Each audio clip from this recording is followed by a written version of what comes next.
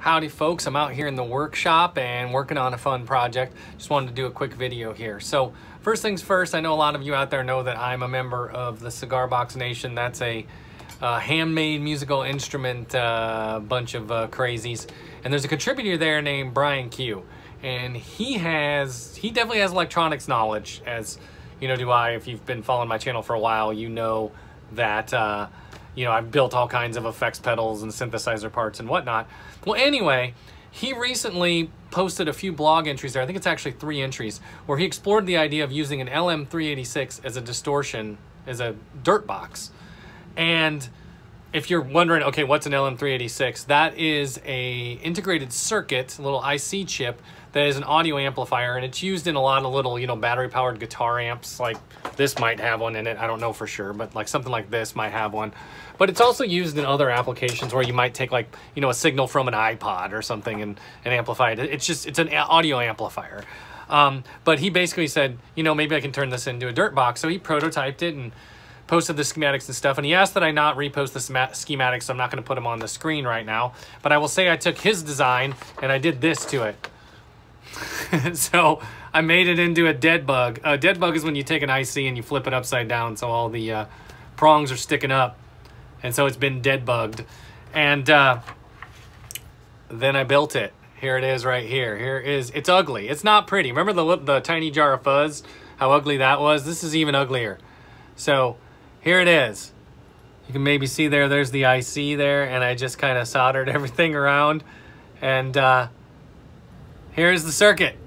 So we're gonna test it out. But what's funny is while I was building this, excuse me, while I was building this, my wife came out and she had this box right here, which is a cheese box from some fancy cheese that she got. And she's like, hey, could you use this for something? I was like, yep, I'm gonna use it for this pedal I'm building right now. So I'm gonna see if I can get it into this box. So let's see if we can work that out, and we'll see what this thing sounds like. We'll see if Brian was on the right track. Okay, here we go. It's the cheese box, the cheese box of dirt. I don't know what we're gonna call this thing yet, but you can see here I even put a little knob on there. But what I did, this box is like some kind of oak tag or like some thicker paper, so I just kind of notched it. I don't know if you can see that on both sides, so it would slide right in there. And there's all of our components just sitting in there. If we can get that where the light is. There we go. All the components are just kind of sitting in there. And let's get this thing. Let me grab a guitar and an amp, and let's see if it works. I think there's, like, you know, a solid 30% chance I did it correctly. All right, let's try out the cheese box. Okay, guys, I grabbed the old 6-string Muslati guitar kit that I built a little while back, the one I call the hot rod guitar. Got her plugged in. There's the clean tone.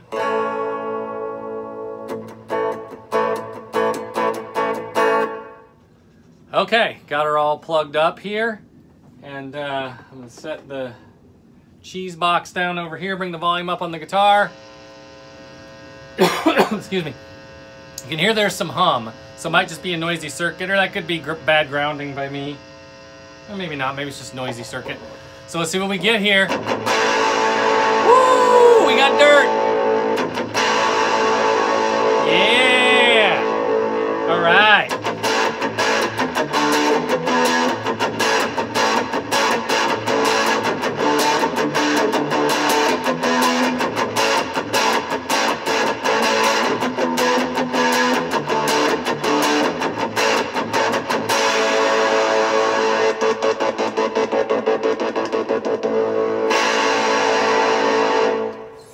All right, it works. So BrianQ's theory was correct. You can make a dirt box out of an LM386, and my theory was correct. You can dead bug one of them and build it into a cheese canister. Why not? Hey, if you like what I do on this channel, guys, go ahead and subscribe. This winter, I'm going to be having some giveaways, so make sure you subscribe, because it's only going to be available to subscribers. I'm going to give away several instruments this winter. But anyway, hey guys, it's the next morning, and I just wanted a real quick follow-up for you. Last night after I made the video, I was taking everything apart, and this happened. The cheese box ripped when I unplugged the jack. So clearly, it's not heavy enough to work. So I just kind of said I'll deal with it in the morning. I got up this morning and I was making coffee, and I saw a jar, or whatever this is, a little plastic can in the recycle bin, and I grabbed it. I was like, oh my gosh, that's perfect. So now we have the little can of dirt.